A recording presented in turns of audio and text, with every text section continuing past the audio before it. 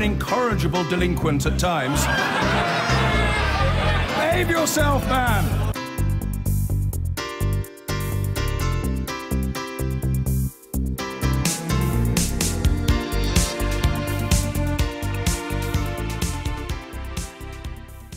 So David Cameron has urged MPs from all sides to support his call for British airstrikes against IS targets in Syria as he cleared the parliamentary schedules for tomorrow's debate. Mr Cameron is likely to achieve a consensus, although tonight an influential cross-party committee accused him of failing to make an adequate case. Jeremy Corbyn has given Labour MPs a free vote, but claimed all but a small number of diehards would vote against military action. We'll hear from him in a moment. First, here's our political editor, Gary Gibbon. Typhoons at RAF Lossiemouth could be part of the additional forces sent to drop bombs on Syria. David Cameron has a majority to launch attacks on so-called Islamic State targets in Syria. The only question is how big. The Cabinet unanimously backed military strikes this morning.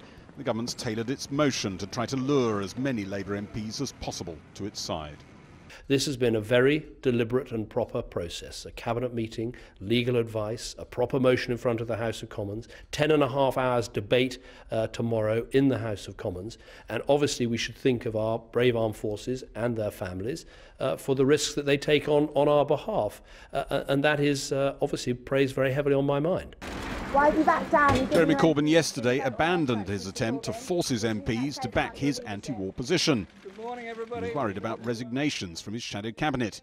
But today, Jeremy Corbyn described his frontbench critics as diehards and warned them there'd be no hiding place for them if the war goes badly wrong.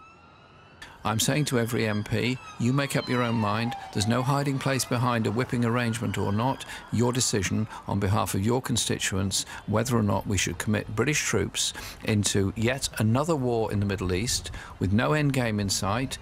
One shadow cabinet minister responded, "This exposes the leadership in their determination to undermine, intimidate and bully good Labour colleagues."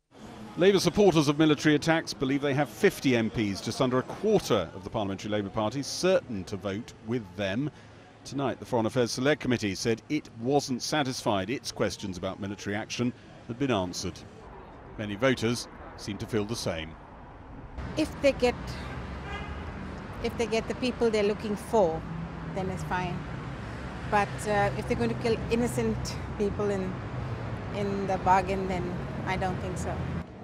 It's a bad thing because you're not sure if it's 100% ISIL. Obviously they're in populated towns where there's civilians there. So if you bomb them, you're killing the civilians as well as ISIL. These ISIS people, they are just like mad dogs. They don't operate to any program, just sheer destruction.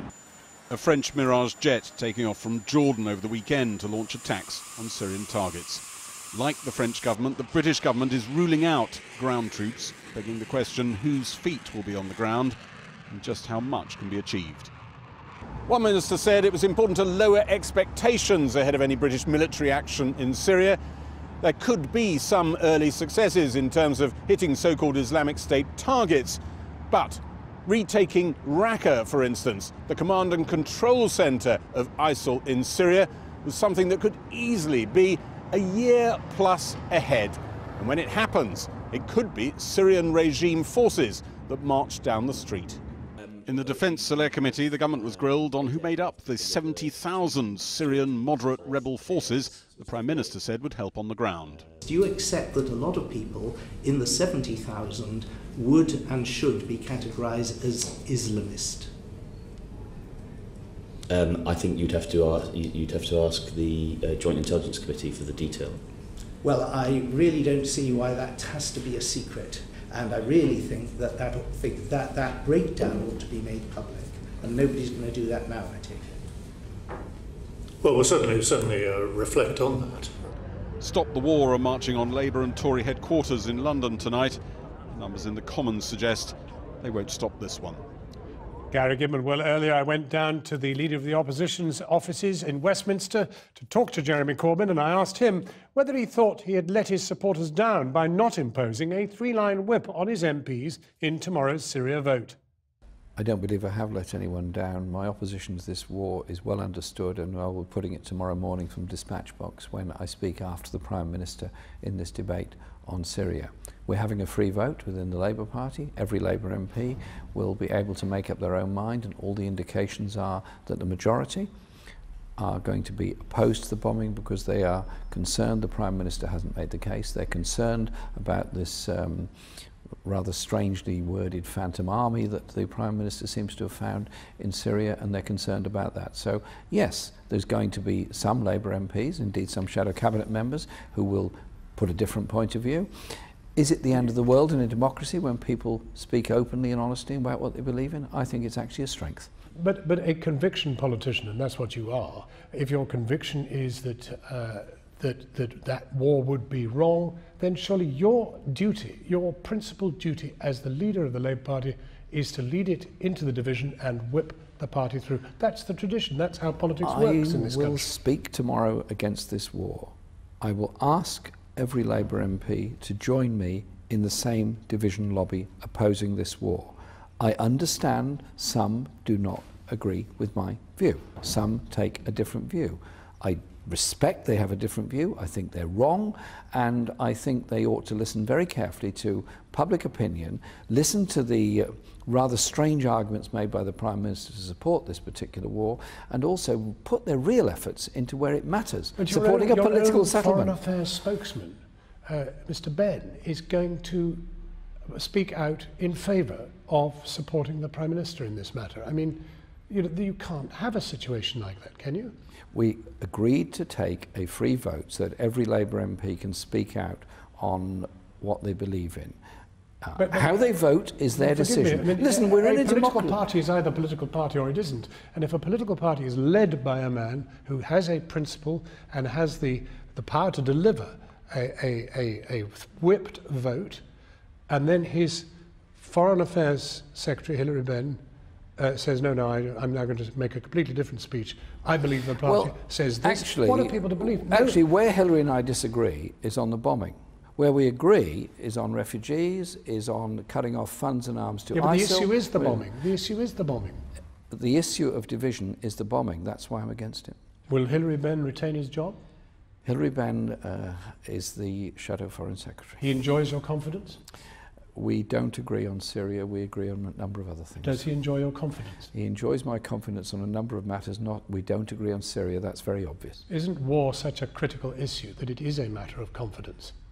We're going to be discussing this as the days go on. Tomorrow is an important day. Well, does that mean his job is in question? No, it doesn't. You shouldn't draw any implications from that at all. What it means is that tomorrow we're in a different position. I had a discussion with him yesterday, and we'll be having further discussions afterwards. You see, a lot of people within the party and beyond, observers too, are saying, look, the party's a shambles. I mean, these meetings you have of the Shadow Cabinet, the meetings you have of the Parliamentary Labour Party are a complete shambles. And I mean, even I have been called up by people who've attended those meetings and said, listen, this can't go on.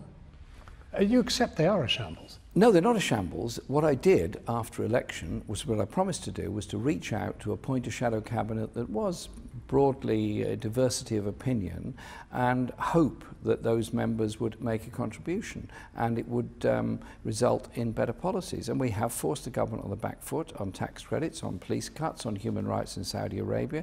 We have become a party that's fundamentally opposed to the economic strategy of this government. That didn't happen by accident. But something utterly central to your own campaign to becoming leader, that of opposition to these kind of operations, right?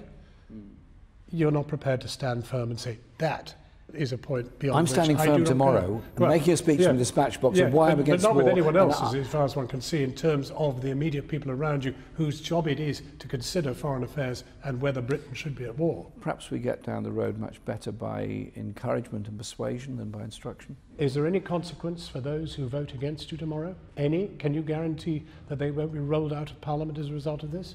It's not up to me to decide who are or not Labour candidates in the future, but any selection, reselection, deselection, any other kind of selection is at least 3 years away, because there's got to be a boundary review first. And so I think what we should do is concentrate on the issue tomorrow, which is whether or not the British Parliament and all its members in all its parties decides whether or not they're going to support yet another war, or they're going to support a process of political dialogue, humanitarian interventions and peace. Jeremy Corbyn, thank you for talking with us. Well, the Shadow Foreign Secretary Hilary Benn, who's at odds with Mr Corbyn, joins John now from Westminster. Actually, John. That's very nice of you, Kathy. Mr Benn, or does Mr Corbyn enjoy your full confidence in him? Yes, he does. And as Jeremy has just pointed out, under his leadership, we forced the government to U-turn on the tax credit changes, not to cut police numbers any further. And he's achieved that by his patient, quiet, forensic, but really effective questioning of the Prime Minister at the dispatch box. But we do have a difference of view on the matter that will come before the House of Commons tomorrow, which is, for me, the threat to our national security, the safety of our citizens, that of other citizens around the world, given the threat, the real clear and present threat that ISIL-Daesh presents to us and many other people.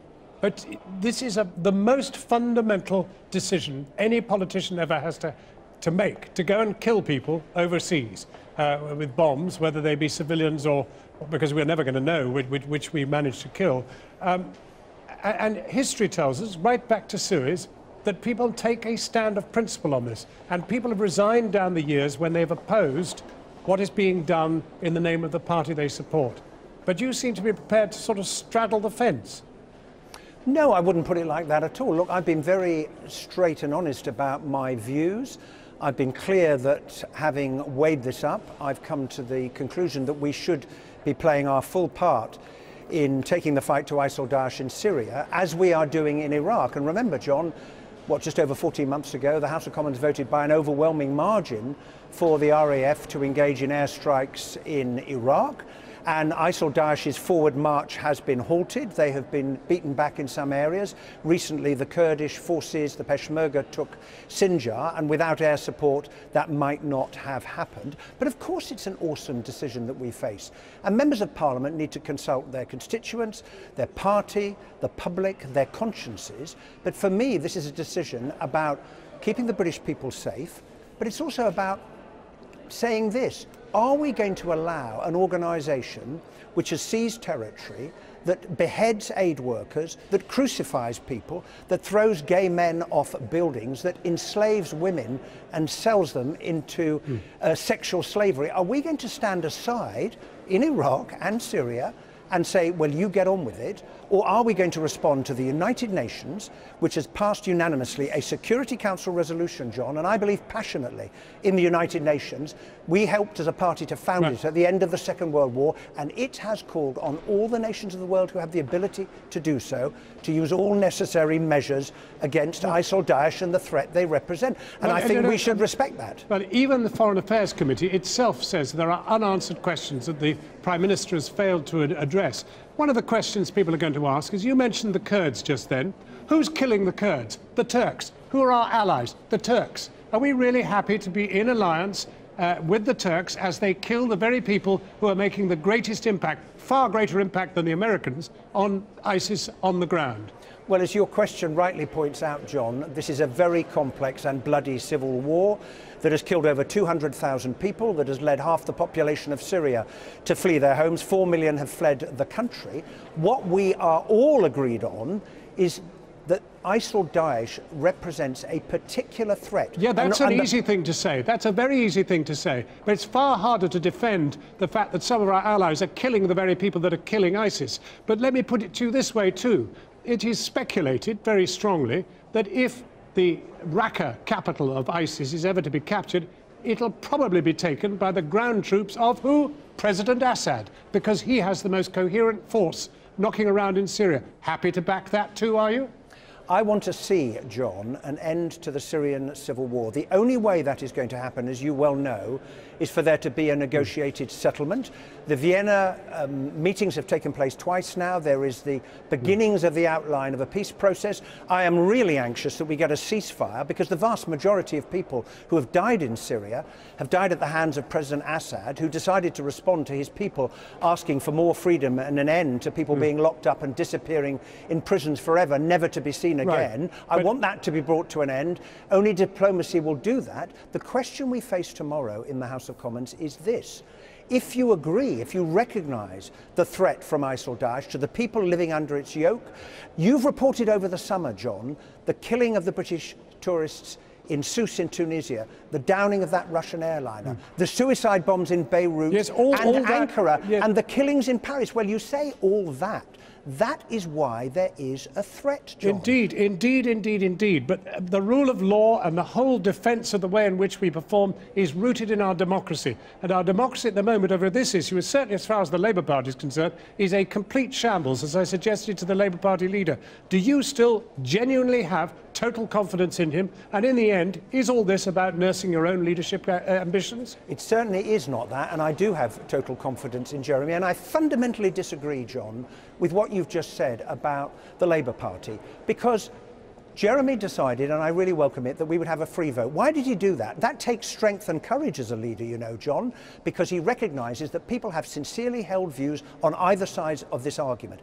And do we not want a politics, John, in which parliamentarians weigh these things in a serious way, respect the fact that others have a different view, and then come to our decision, and yes, be held to account for that? Isn't that what our democracy is all about? And that is what I will think we will see in the House of Commons tomorrow. And Jeremy Corbyn, through his leadership, has made that possible by saying we will have a free vote, and I think that is a sign of his strength and absolutely not of any weakness. Hilary Benn, thank you very much for joining us. Thank you. I've been getting away with it all my